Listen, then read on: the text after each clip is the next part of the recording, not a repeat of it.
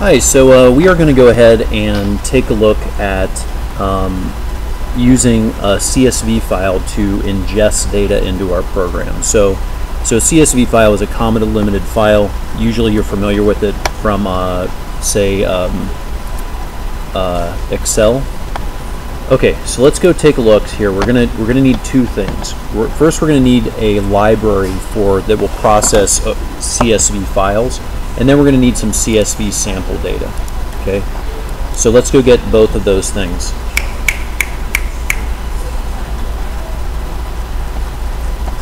Okay, so the first thing that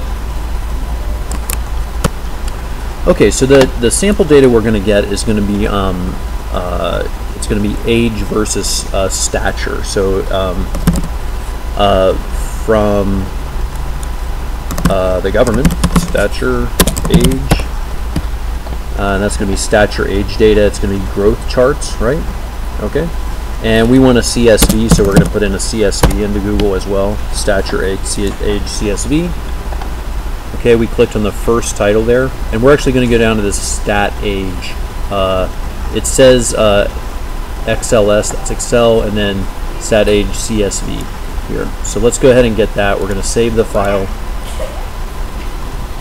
Now what we need to do with the file is we have to go ahead and put that into our project, and we need to put it at a very particular location.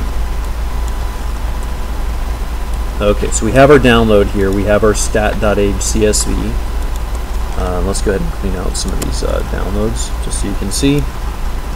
Okay, so we got our stat.age CSV. We're going to copy that, and we're actually going to go into our project. So we have our project file here. So inside project 1, notice I've already pasted a version of it here.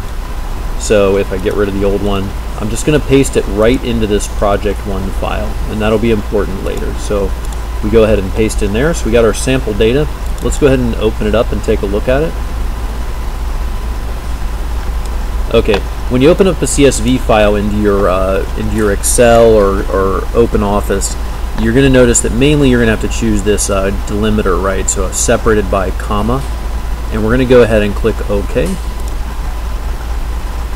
And it should come right in, and we should see a nice spreadsheet full of data here. So basically we have our we have sex, age in months, we have LMS, okay, and then we have P3, 5, P10, P25. 50, 75, 90, and 95. So those are percentile ranges, right? So notice that the P3, that's 0 to 3 percentile is this height, right? And then the 97th to 100 percentile is this height. They're calling it stature, right? But it's height. So, or length if they're a baby. Okay, so basically this is a chart of age in months versus how tall the population is. Okay, so this is telling us that the 0 through 3rd percentile were 79.9, and the 97 through 100 percentile were 93. Okay, all right, and let's go back and take a look. So, so this is showing us stature for age charts 2 to 20 years, LMS parameters, and selected smooth stature percentiles in centimeters by sex and age. So those values are in centimeters. Okay, so we have our data. Now we're going to go ahead and go get our library. So I've already researched this. It's Open Csv. So we're going to go ahead and go download Open Csv. Notice I just searched Open Csv in Google. I got Open Csv. Okay, I can click download Open Csv. That's going to take me straight to SourceForge. I'm going to click download, and we're going to go ahead and do the same process that we did before when we used XCharts. So we're going to go ahead and review that process. So I download my jar file. Okay, we're going to actually go back in our browser and get back to the Open Csv homepage. We got our Open Csv homepage here. Okay, we've downloaded our jar file from in this case, Open Csv is hosting their jar file at SourceForge. SourceForge is basically a place where people keep open source software. So SourceForge, GitHub, Bitbucket, all those places are a lot where people keep open source software. Okay, so we got our jar. Now we're going to go ahead and find some sample code. Okay, so we have reading and writing. How do I read or parse a CSV file? It's right here on the home page. Okay, so we're going to use this sample right here. So we're going to read it in all in one big clump. Okay. All right.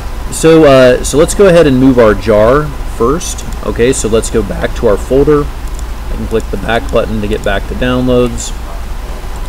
I'm going to copy my jar. Right, then what I'm going to do is I'm going to go back to my project folder. Okay, and remember we're going to put it in our lib. Right click and paste. Okay, and now we're going to go ahead over to Eclipse. I'm going to go to lib, right click on lib. We're going to right click on lib and we're going to click refresh. Okay, and then we're going to right click on Open Csv and we're going to go to build path and click add to build path. Okay, so we have our Open Csv in our reference libraries, right? Now remember, we like to go ahead and make a sample code. Okay, so just to make sure everything's working. So we're going to go ahead and do new class, and notice I'm in my sample package here. So we're going to go new class, and we're going to put sample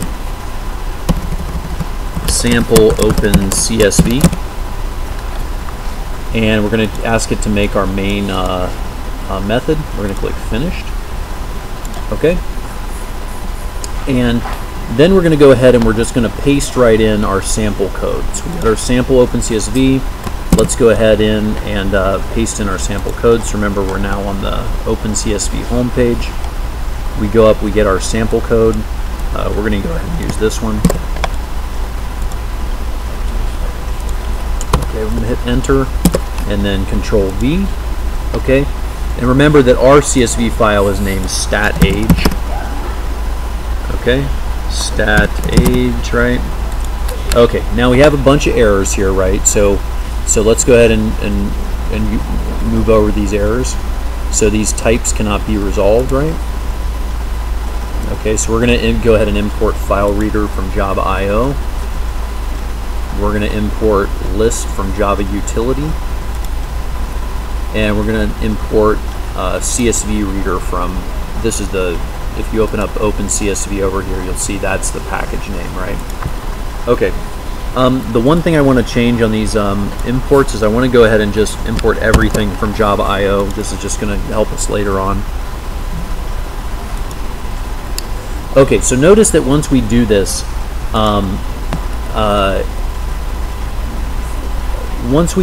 you'll notice that we still have some errors here, right?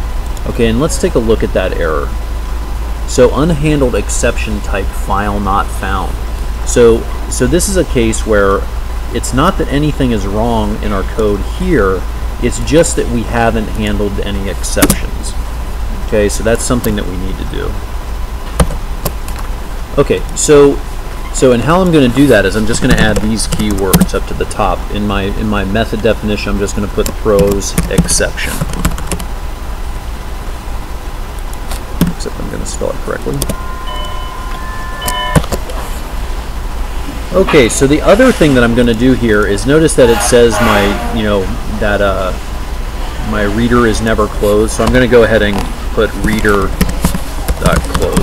just because that's something that we want to do. Okay. Okay, the other thing,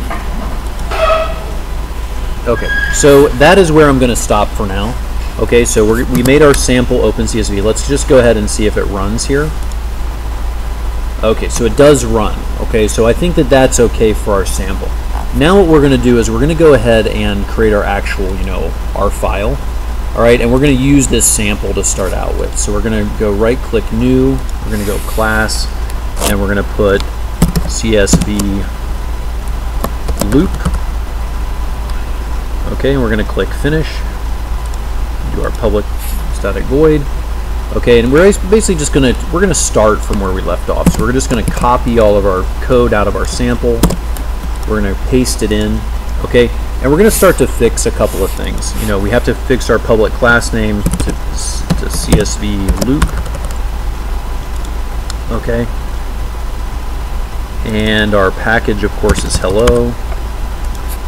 Okay, and we're gonna go ahead and save it. The first thing that we're going to do is notice this suggestion right here. So the value of the local variable myInterest is not used. And notice it says list is raw type, reference to generic type, list E should have parameterization. So we're going to go ahead and add a parameter here. And so we're going to say that it's a list of strings. Okay.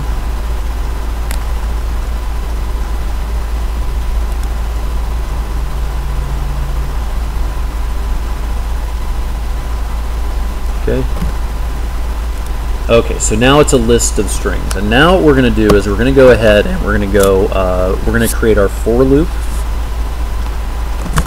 Okay, so for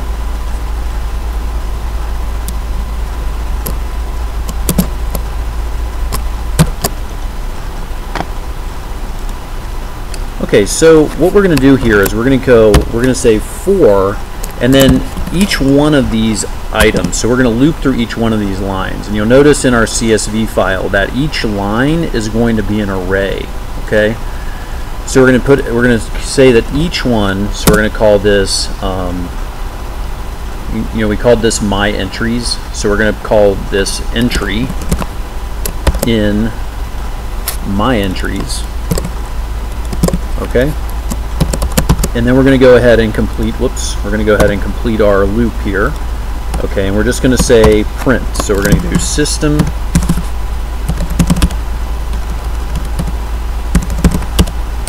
out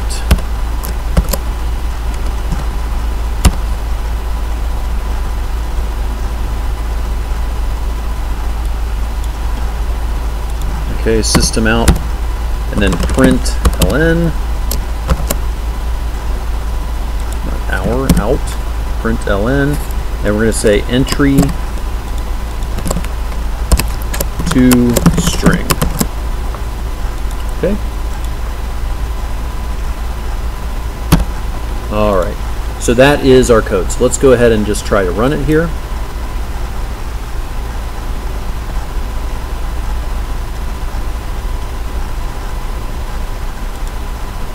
Okay. So notice that we are loading our file just fine. We're looping through our entries, right? We've gone ahead and we've printed out every entry, but we don't have the output that we want quite just yet. Okay, so we got our output, but it wasn't exactly what we wanted to see. So it wasn't exactly what we wanted to see. So what we have to do is we're going to go ahead and we're going to import another of the Java util pieces of software, right? So, and in this case, we're going to do arrays. Okay, so basically, it's going to allow us to. This is the software that's going to help give us a bunch of utilities to work with arrays. And in our case, this entry is a string array. So rather than just do entry to string, okay, we are going to do arrays to string. Okay, let's see what that does. Okay, and that gives us our nice output. Okay, so that is it. So we have ingested a CSV file, looped through that CSV file, and in this case printed the contents of the CSV file out to standard out, okay, or system out. Okay, good luck.